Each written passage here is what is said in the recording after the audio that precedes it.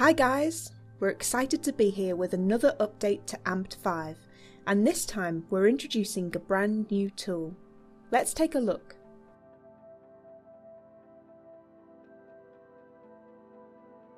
Let's propose you have some video files on a removable media drive that you need to work on, but that first need to be copied and have their hash values calculated and verified. Here we introduce Copy and Verify, found under File and Copy and Verify within 5.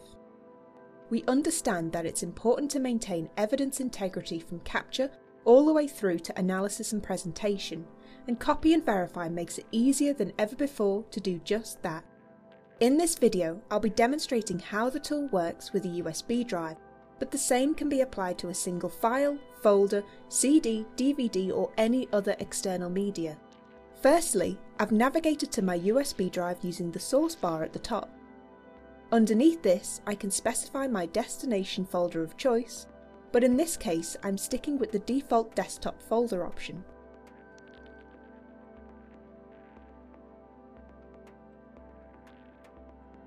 The operation menu allows you to select from 5 different operations to perform within Copy and Verify. Hash source and hash destination will create hash values for files located in either location.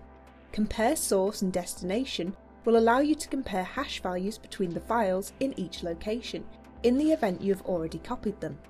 Copy source to destination will copy your files without comparing them, and copy source to destination and compare, the default option, will copy and compare your files to the destination, which is what I'm going to use here. The target menu allows you to choose whether or not to include subfolders in the location or target a single file, particularly useful if the source location has files unrelated to the case.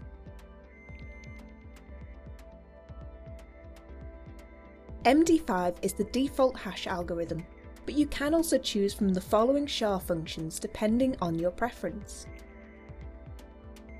Clicking Remove Duplicates in the destination will remove any identified duplicate files. The displayed path options determine how a file will be displayed. Using the full file path will show the entire file path, but selecting the relative file path will show only the shorter file name and extension. Clicking Clean will remove the tool of the previous operation. Clicking Run will start the operation, and clicking Stop will cease the operation following completion of the process on the current file.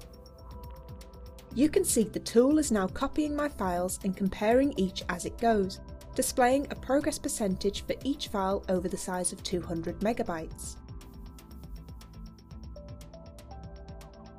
Once a file is copied, the copy status is updated as to whether the process was successful or not.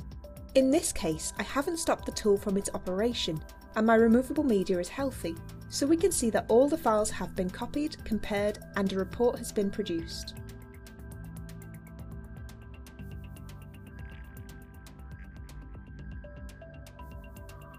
You can also see the difference between the full and relative displayed file path, and I can click Clean to clear the tool of this operation.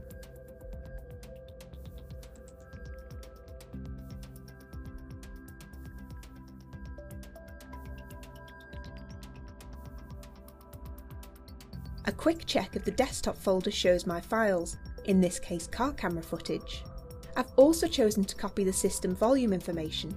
Select Do Not Include subfolders under Target if this is not necessary. The generated report is saved in the destination location in TSV format, easily opened with the likes of Excel should you need to save these results as part of your notes, disclosure obligations or departmental processes.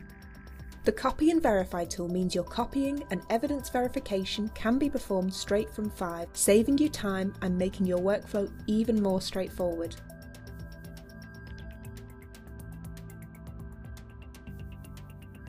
We've made some improvements to our user interface. For instance, you can now edit the name of a chain by simply double-clicking it within the History panel.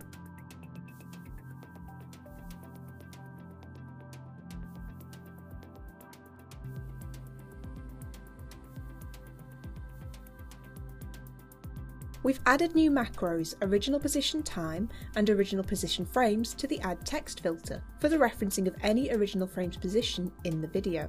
And the position time macro is now improved to better support time-based video formats such as Milestone. We've added the ability to hide lines and measurements in the measure filters. Simply navigate to the Layers tab in the filter settings to reveal the new options.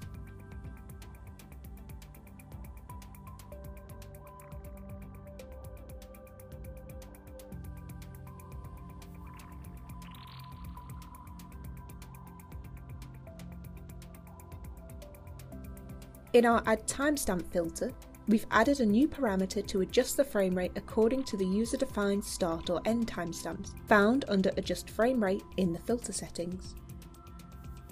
And finally, we've also now made the cut point in our Unroll filter configurable using the start angle parameter within the filter settings. More detail regarding this update can be found on our blog page, so make sure to update to the latest version of 5, check out our blog, our social media pages and our website, and subscribe for more AMPed content in the future.